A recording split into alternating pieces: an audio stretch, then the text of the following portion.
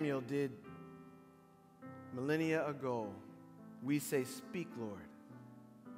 Your servants are listening."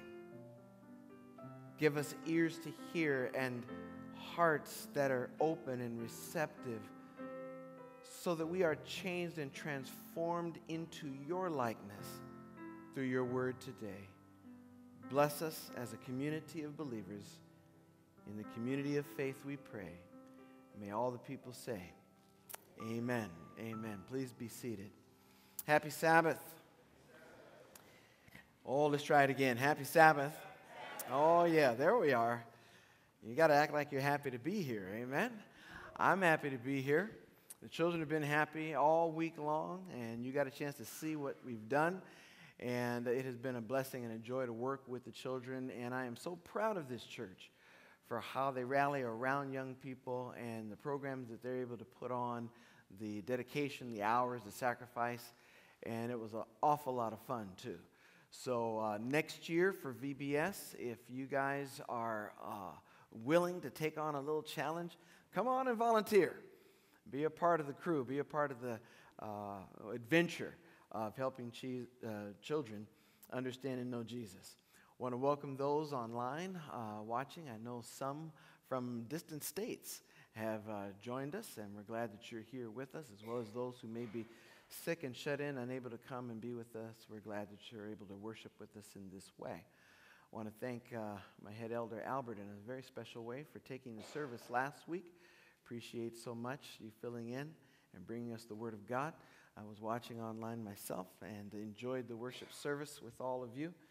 So our media ministry is a real blessing to the church. So thanks to Alex and David and the crew, Samuel, all of you for making that possible, and Stan too for our audio.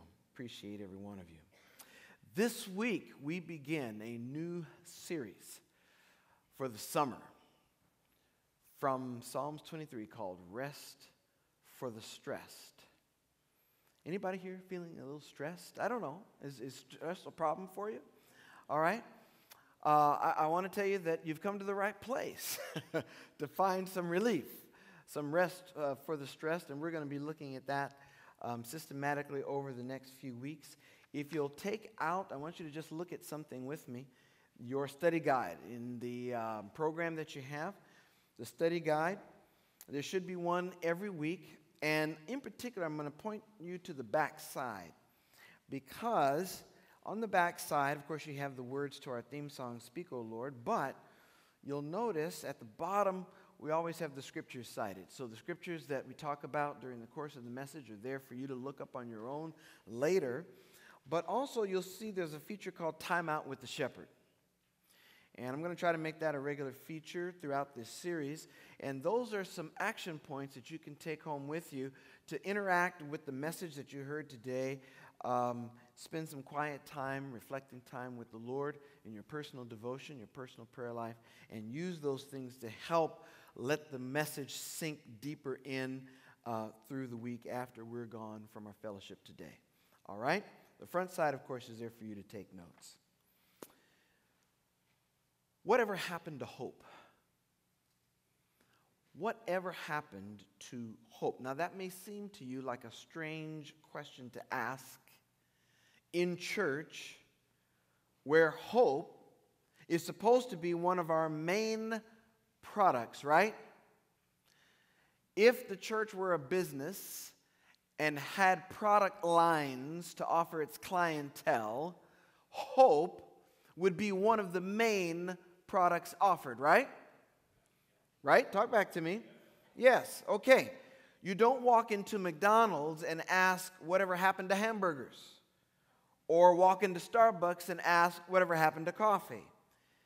So why in a church where believers in Jesus gather to worship the God of hope through songs of hope, words of encouragement, prayers of faith, and promises of peace, why do I ask whatever happened to hope?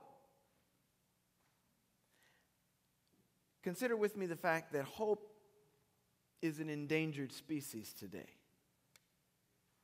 Even inside the house of hope, many of us if we're honest, fight daily battles with panic and distress over what in the world is going on. I used to think of literal heart attacks when I read Jesus' prophecy about men's hearts failing them for fear over those things that were coming upon the earth, Luke 21:26. But today, I see it more as people losing heart and the will to live due to what we would call fear attacks or hope attacks. Anxiety is the new currency in America among this generation. Anxiety is driving our suicide rate to a 30% increase. I was reading online that according to a report released by the Centers of Disease Control and Prevention, in 2015, suicide is the 10th leading cause of death in the United States, claiming the lives of almost 45,000 Americans every year. Let me put that in perspective for you. This is a picture of Angels Stadium. I chose Angels Stadium instead of our own Mariners Stadium because Mariners Stadium holds about 47,000 people, but Angels Stadium in Anaheim, California holds almost exactly 45,000 people. So just to give you a perspective, Angels Stadium full of people kill themselves by their own hand every year. Now I want you to think about the impact if that was any other kind of situation. If there were terrorist attacks in the United States where a stadium full of people were wiped out every single year, do you think that would get some attention? But because it's slow and because it's one at a time, maybe we don't feel the impact of it so much. But interestingly enough, after a decline in the suicide rate in the 80s and 90s, now it's peaking again, and especially among one particular group, and that is teenage girls or early teen girls between the ages of 10 and 14. Now, although they make up a small portion of the total suicide rate, for this particular group, they have tripled in the last 15 years. What in the world could be causing such young people to fall into such a state of despair that they would think that there is no hope, no place for them on this earth, and they are better off dead than alive? What circumstance could take place in that age group? Well, there's a lot of factors, and the psychologists and the talking heads will tell you a lot of things. One of our elders just this week told me of a family member in the prime of life who took her life this week. And just last year, we invited Cherie Peters to come and counsel with young people on the campus of Auburn Academy. And she showed me, after a night of counseling with a young lady, a rope that young lady had considered ending her life with just that week. And praise the Lord, Cherie was there and there was an intervention. But she took that rope as a trophy of God's grace, but also as a sobering reminder to us of the troubles that our young people are enduring. And so I ask, whatever happened to hope? I read a story this week also that helps me answer this question. It's about a painting. Maybe you've heard this story. A pastor in Houston, Texas, encountered this painting years ago. The picture depicted an old, burned-out mountain shack. And after the fire, the family's sole possessions were destroyed. and the picture shows only a chimney that remained standing. In front of this devastated pile of smoking timber stood an old man dressed only in his undergarments, and there's a young boy by his side surveying the devastation. It was evident by the boy's distressed expression on his face that he had been crying. At the bottom of the painting, the artist added a caption with the words that he believed the old man was saying to the boy. And this simple sentence described the man's faith and hope for the future despite his dire circumstances. And the caption simply read, "Hush, child, God ain't dead." Hush, child, God ain't dead. And it's a reminder, isn't it? We all need reminders that there is hope in this world. In the midst of all of life's troubles and failures, we need mental pictures to hold on to remind us that even if the shack is burned down, even if the bills are due, the surgery is scheduled, the marriage is on life support, the prodigals have yet to come home, even if the fig tree does not bud and there are no grapes on the vines, yet I will rejoice in the Lord. I will be joyful in God, my Savior. Why? Because God ain't dead. The Lord is still our shepherd. And because He is, there is hope for the hopeless and rest for the stressed. Amen? Summer, as you know, is the season of travel and vacations. People are thirsty for a change of scenery after a long winter and at the end of a long school year. So I thought that we could all use both a spiritual and emotional vacation, a road trip. And I propose that our road trip is through the 117 words of an old familiar rest stop, and that's the 23rd Psalm. 6 simple verses that contain a timeless formula for rest for the stressed. Sometimes it's so familiar to us, we miss some of the deep that's involved. The Bible on this table is open to Psalms 23. It's a favorite. We recite it to those who are dying. It's a common thing that we share in hospital rooms. Most people, even if they aren't regular church attenders, know the 23rd Psalm or have heard it. It has been used to give comfort to people for centuries. But because it's so familiar, sometimes you say the words and you don't even connect with what's really happening. The imagery that David, the shepherd king, put in those words to give a picture of God. What is God like? Well, this is going to be our summer vacation, our summer teaching series. And for the next few weeks, we'll spend some focused time with the shepherd. Is that all right?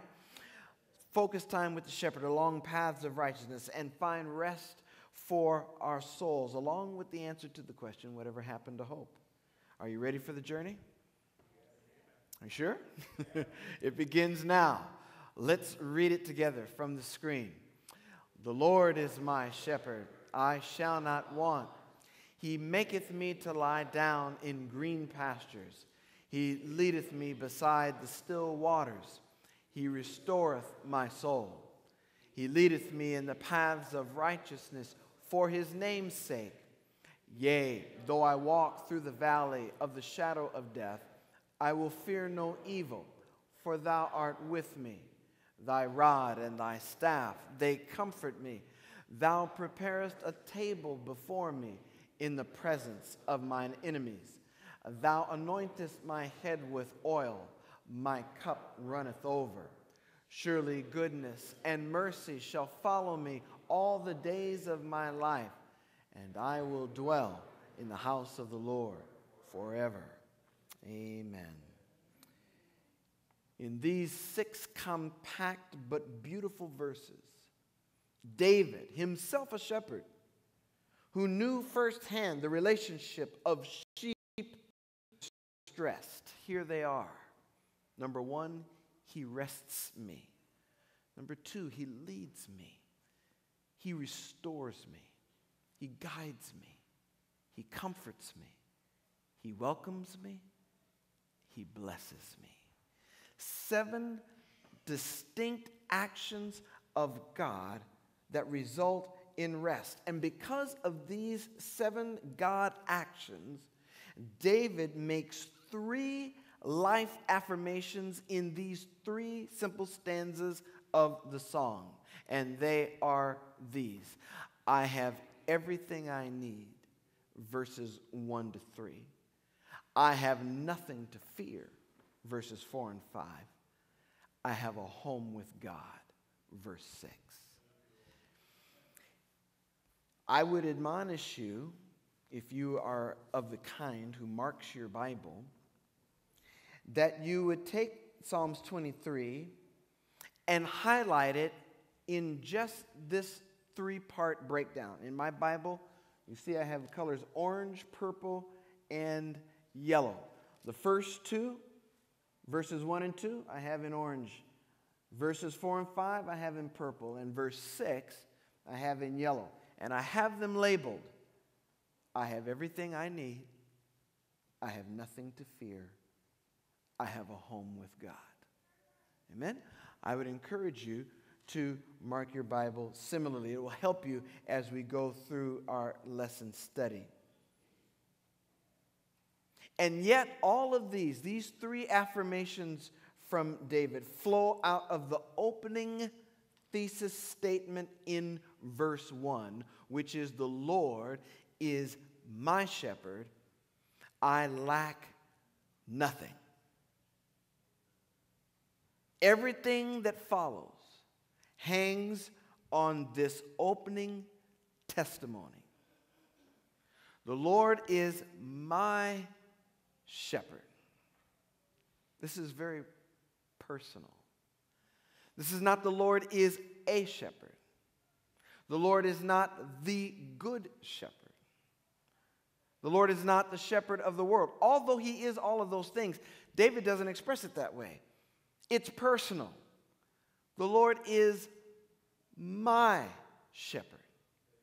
My personal shepherd. I have a relationship with him. And because he's my shepherd, I lack nothing. Do you believe, sitting here this morning, that you lack nothing? Think about that. I know that was a good amen line. It was a line that begged for an amen. Okay? But I want you to think about it. Do you, sitting here this morning, believe in your spirit and in your heart that because the Lord is your shepherd, you lack nothing? Because if you believe that the Lord is your shepherd, and if you believe that you lack nothing, my friends, you should be full of hope. You should be brimming, overflowing in hope, overflowing in joy, right?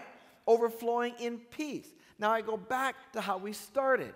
Whatever happened to hope? We admitted that even in the house of hope, even in the church of God, we wrestle and struggle, what? To find peace. We wrestle with anxiety.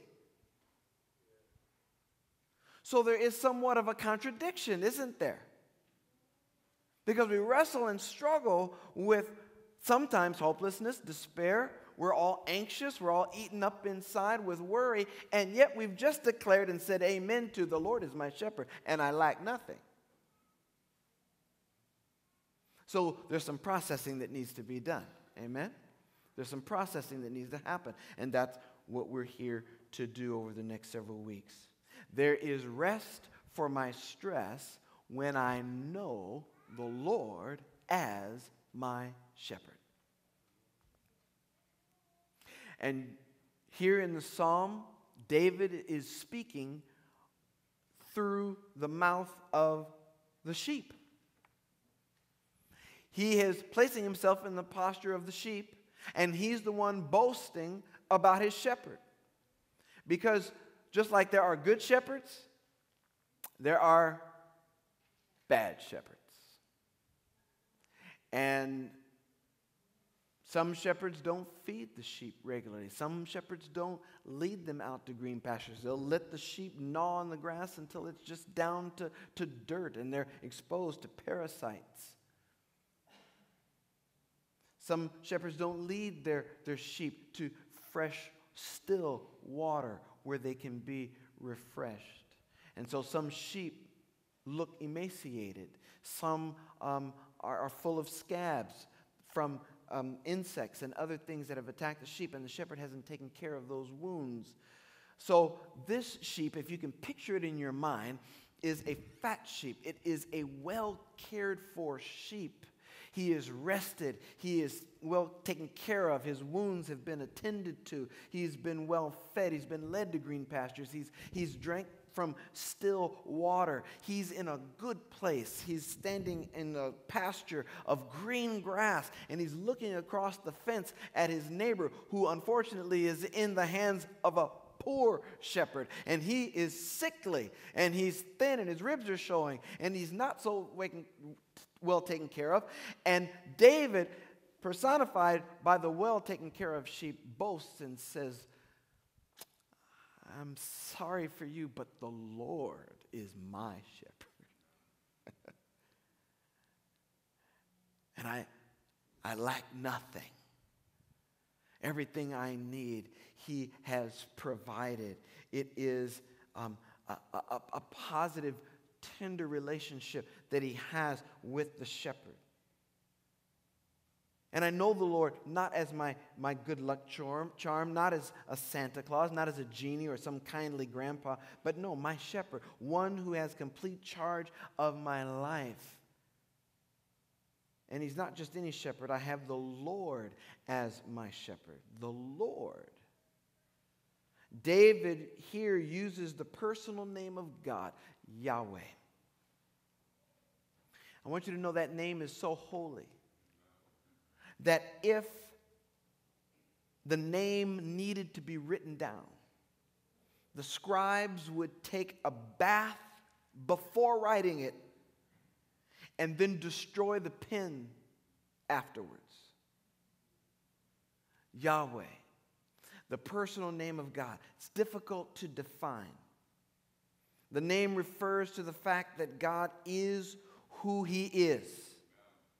He's the one who causes everything else. He is unchanging, the one who inhabits eternity, the one who is always present to provide, always present to protect, always present to abide with me. That's my shepherd. The one who is and the one who causes to be. What is it that you need this morning? God is that. He causes that to be. He causes things that were not to be named as though they were, because that's the kind of God that he is. Many of you here are miracles because of the action and the grace of the shepherd. You didn't expect to be here today.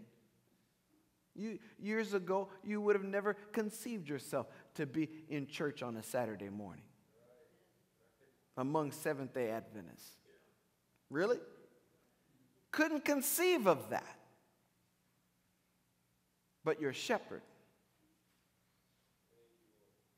who is and who causes to be, has led you as a good shepherd to this place where you can find rest for the stressed. And yet this is the name David chooses in the opening verse of Psalm 23. The great I am is my shepherd. This is very similar in thought to Psalm 8, where we read, O Lord, our Lord. How excellent is thy name, right? In all the earth. O Lord, Yahweh, our Lord. He is other than us, and yet he's ours. He is powerful, and he is personal. He is majestic, and he is mine. He is a consuming fire, and yet he is my sensitive shepherd. You've got to love the image of Yahweh as shepherd in Isaiah 40, verse 11, where it says, he tends his flock like a shepherd. He gathers the lambs in his arms and carries them close to his heart. That's our shepherd.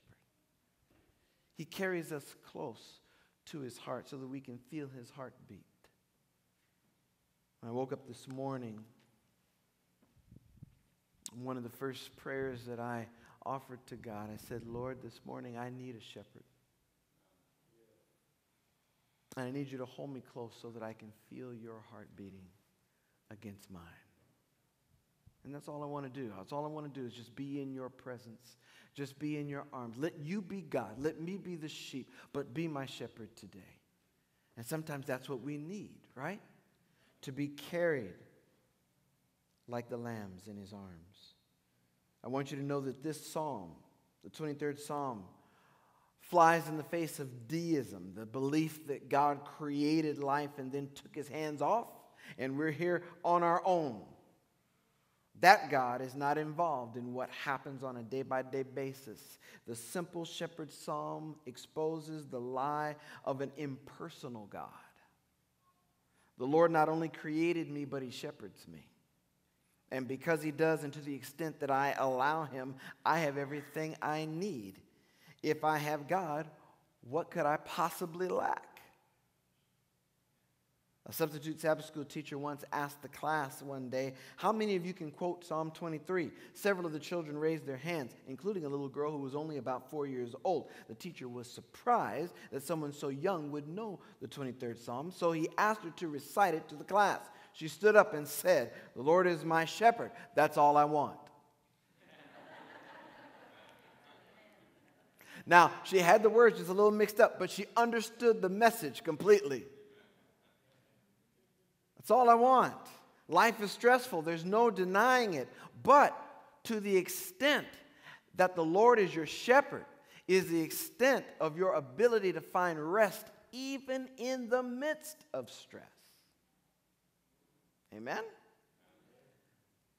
That's what it's got to be. Some of us think that the only time we can have peace is if the stressful circumstances in our lives have been removed. Right? That thing that's causing you to lose sleep at night, that thing that causes you pain, that thing that causes you to weep and cry when no one else is looking, right? We think the only way that we're ever going to have the peace that passes understanding is when the circumstance that's making us hurt changes. And that's not how the shepherd shepherds us. He shepherds us in the midst of the storm, in the midst of the valley of the shadow. And there we're able to find rest even while the chaos is going on around us. That's when the Lord is your shepherd.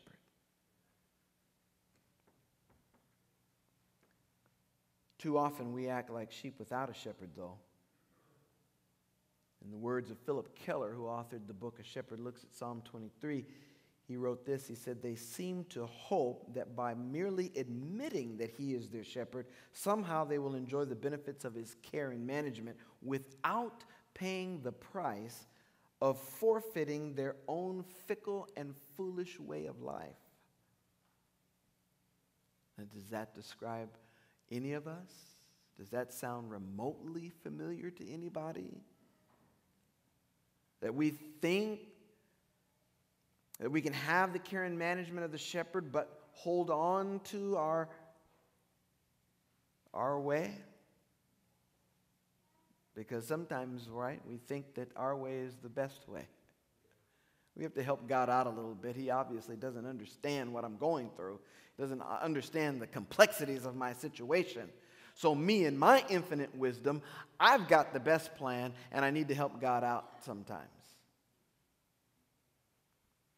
No shepherd means stress with no rest.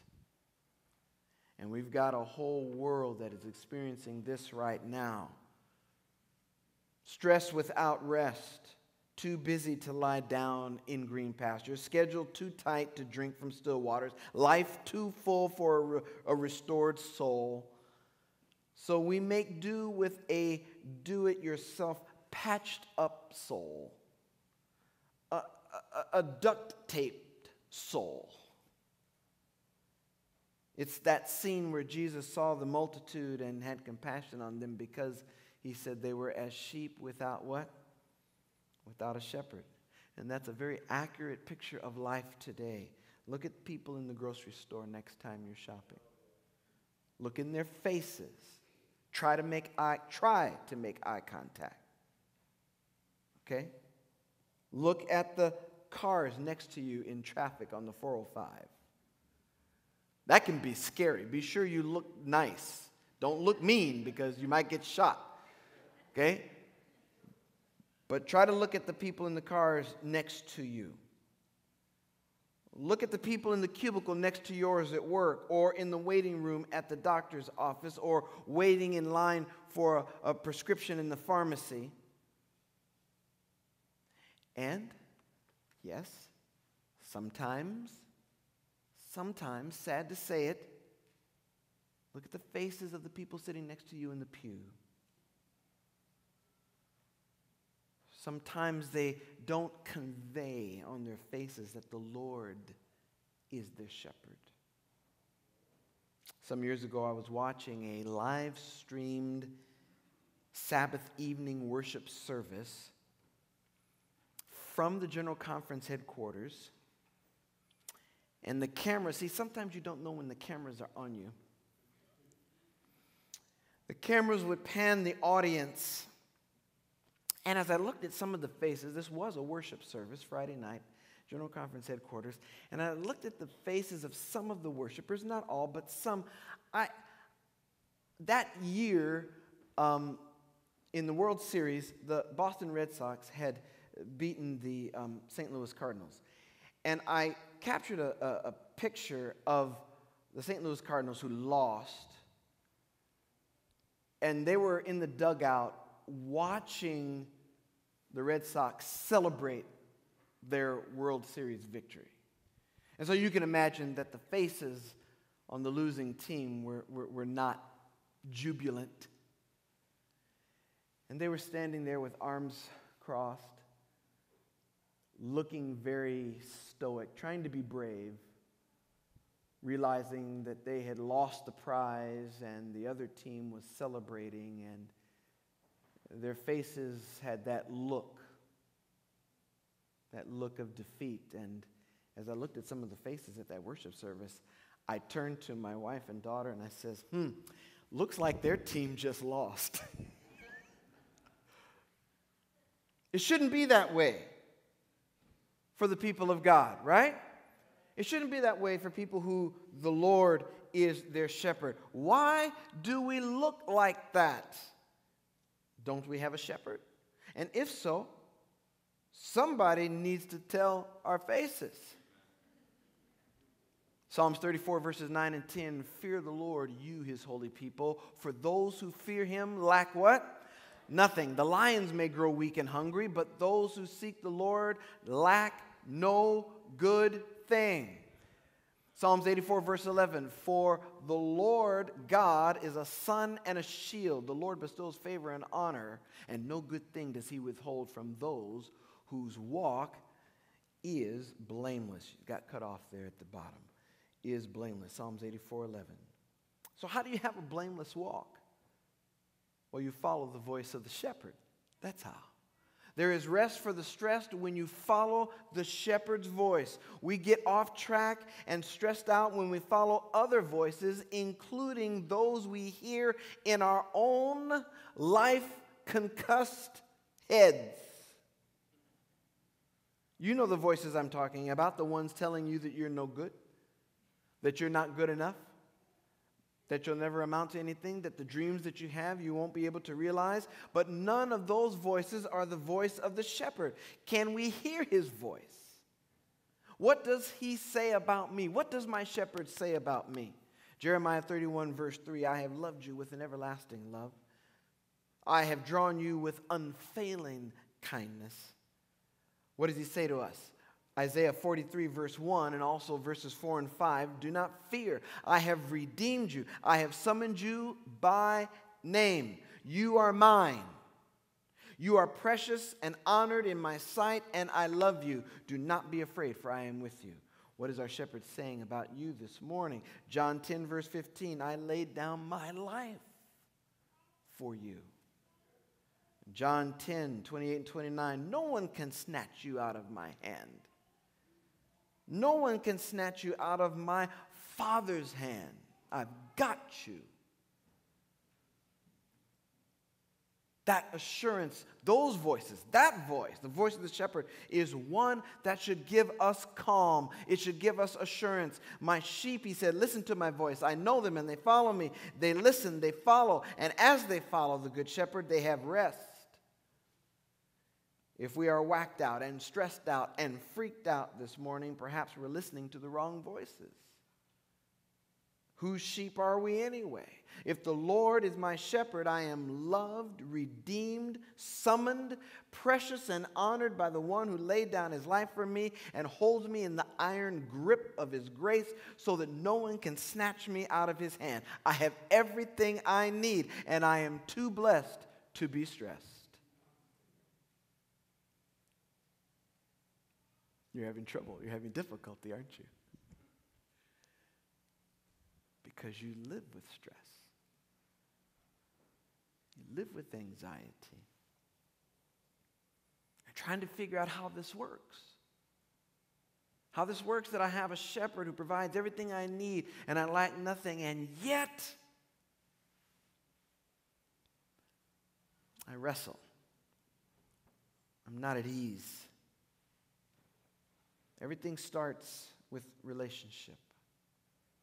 Intimacy. The shepherd knowing me and I knowing the shepherd and following his voice. Intimacy with the Almighty is the source of rest for the stressed.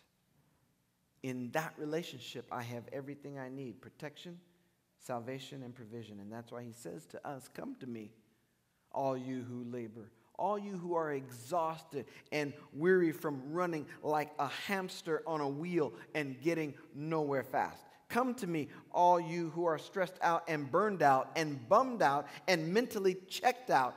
Come to me, all who worry about everything and pray about too few things, and who rise early and stay up late, toiling to put food on the table. You who wear yourselves out to get ahead and trust in your own cleverness.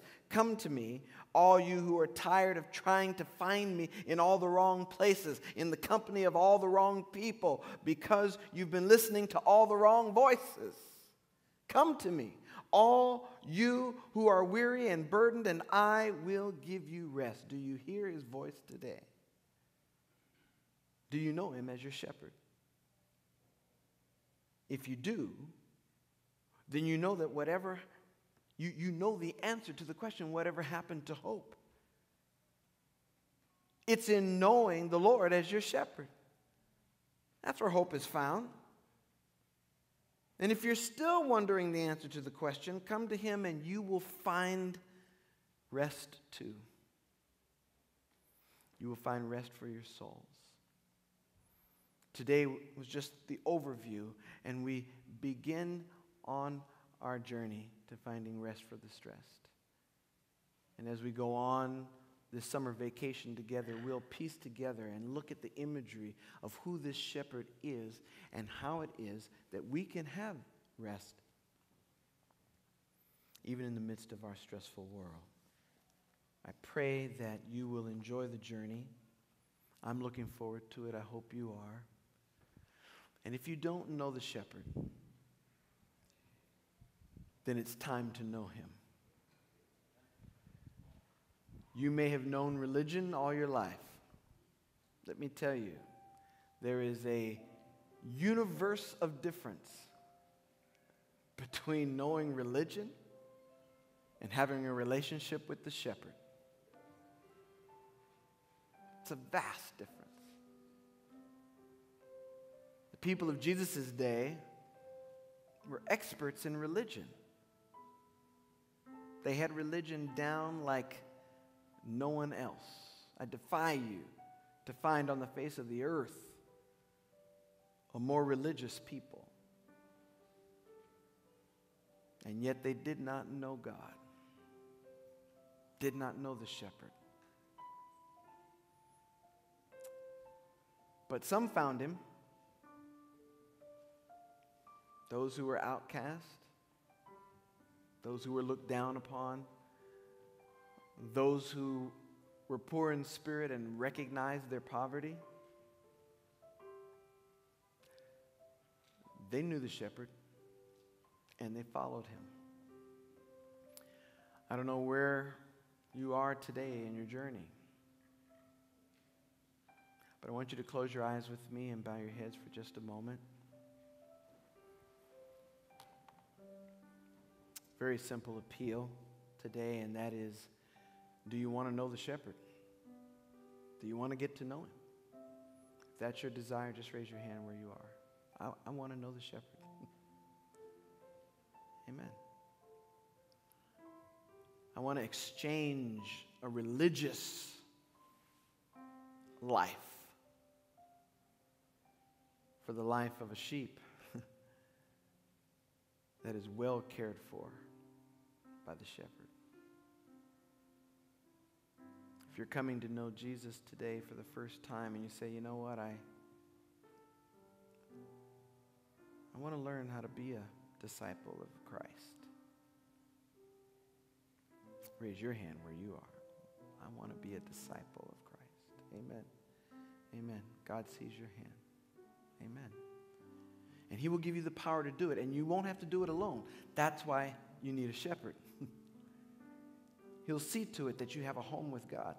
He'll see to it that you have everything you need, and he'll see to it that you have nothing to fear. It's a beautiful journey, and it begins today. Father, thank you for these who have raised their hands today. You know their hearts. And I pray, Father, that if they need to speak to someone about the next step in the journey, that they'll do so. Speak to me or to one of the elders on staff.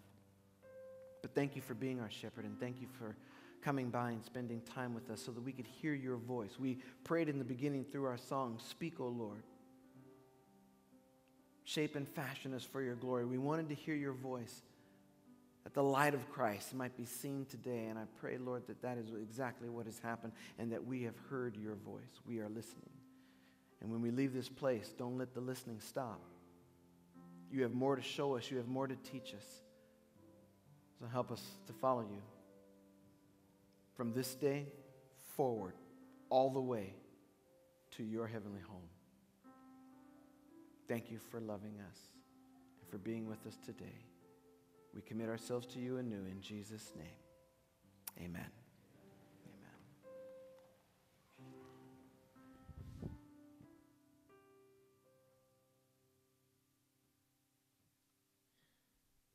At the end